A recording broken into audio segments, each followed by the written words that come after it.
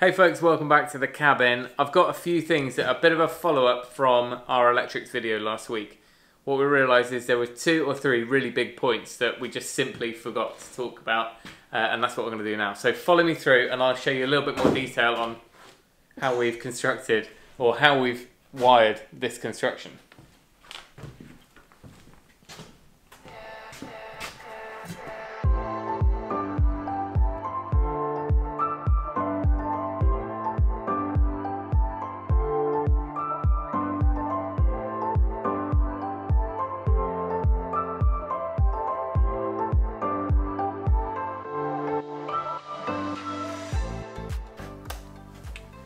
So one thing was alarms. Someone mentioned about where are we having alarms. So what we've decided on, there's going to be 4 alarms in the building, which is loads, hopefully. We've got a normal smoke alarm here, which is linked up or interlinked with a heat alarm, which is just above the kitchen. And then down the far end, where we will eventually have a log burner, we've got a carbon monoxide alarm. So between those 3, they're all interlinked. And then of course, if we do decide on just a small a small gas boiler, which is just an LPG, just like a mini combi, but not doing heating, then we would have a carbon monoxide alarm in there as well. Let's go through to the utility, which ignore the state. Yeah, it's kind of everything dumping around at the moment. The consumer unit is up here, and everything's labelled up nice and neatly. So what we've done, you can see here, it's front lights, rear lights, front sockets, front heaters, rear sockets. Everything is wired so it's split half and half. What that means is there is very little that supplies both halves on the same circuit. It's sockets this side and lighting this side, heaters this side, because we've got electric radiators in the rooms. The only thing that has to span the 2 is out in the hallway. When we come into the entrance kind of lobby, the switches here control the lights for the whole open plan, and of course some of those lights are on that side. So this is one instance where the wiring crosses the halves, and everything else we tried to do in a way that is completely separate. The other important thing that James came up with right at the beginning was saying to us, when we were doing this in SketchUp about a year ago and planning it out, he said if you can, put all your big appliances, electric shower, immersion, anything like that, all on the main side, which is where the consumer unit is. That means on any of the heavy duty cables or the thicker cables are going to be on the same side. The only thing that comes across to here is sockets, heater and lighting. The outdoor lights are on the same, so that's fine. And then I'm guessing that the alarms are all on the lighting as well. I think that's the case. So let me show you now how these 2 halves are joined so that they can be unjoined when these 2 cabins are separated.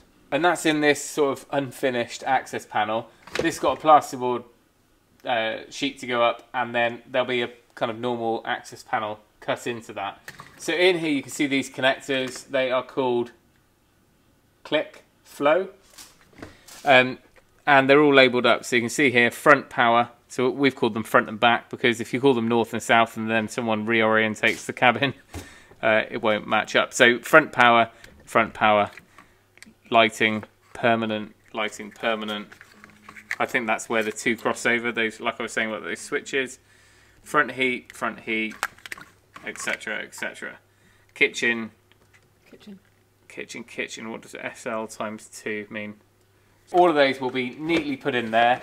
And what James is going to do, and also a few other bits I'm going to put on there, is should someone else need to take these cabins apart in the future when it leaves the farm and I'm not there or I don't remember, on the inside of the access panel I'm going to put the instructions for where the bolts are joining it, because in a couple of places there will be bolts that are going to be concealed on the cabin. Underneath the chassis, it's obviously just simple, you can see those L brackets that have been welded on, bolted, and that's the sort of place that someone would think to check. Again, up on the glulam beams, we're going to put a series of bolts up there, and there'll be kind of a feature looking up at the beam, and they would be fairly straightforward. But there's a couple of other places, one being here on this section, which is just a nice vertical hidden section. We're going to put a couple of fixings through just to keep the mid part of the cabin together. Not in reality, it's going nowhere, but that'll be good. One good place to put a couple of fixings. And then I've got a sort of faux oak beam sort of capping that's going to sit a U shape, which will sit over these to tidy it all up. Rather than boarding around it, we thought we'd make a feature so that it kind of gives the appearance that the glulam beam is sat on a big post. And that will slide over, which means that when you come to take it apart, well, normally you won't be able to see the join. When you come to take it apart, you slide that off and then you'd have access. So that is the sort of things I'm going to put on that little access panel, a how-to of how to take it apart. Finally, to avoid Joe getting wet filming from outside, I'll just explain where the cable comes in, which comes across from the distribution board in the other barn. The cable comes in, it comes into a box on the outside. In that box, I asked James and Sean to install a meter. Hopefully you saw that. So that's just where the connection point is, and then the meter tails go into that. Everything is then sealed, so we've got no kind of leaky hole there through to outside. But within that box, we've got just a secondary meter. So that's not a meter that you would check for your bills. But what it means is, because the farm is on, is a business, commercial site at the moment, it means that when the cabin is here, we can allocate and work out how many kilowatt hours the cabin's used and then sort it out afterwards. It's also just a good way of seeing what this cabin is using, independent from everything else that's going on the farm, with the freezers that are constantly going and the pressure washers and whatever else is out there. Here we've got a considerable amount of electric heaters. Now hopefully we'll be using the log burner lots, and the insulation amount, we haven't got any heating in here today, and it's pretty nippy outside, so hopefully we're not going to be using crazy amounts of electric, but we can monitor it over time. Then finally, over here in the gloomy stone barn where all of it starts, where the original supply comes in, this is where we've taken the 3-phase along around. It will then go through a trench out in the lower yard and then across to all the other buildings. So although it's a super old supply coming in time, that bit will get changed out, and we know that from here on everything is brand new. A lot of this side is redundant now. This is the new bit that was put in. So this is all 3-phase that comes in and then goes out into our armoured, down, around internally, which is fine for now, and then it goes out and off. This one is just taking a supply to the smaller buildings nearby, which was done back in the spring.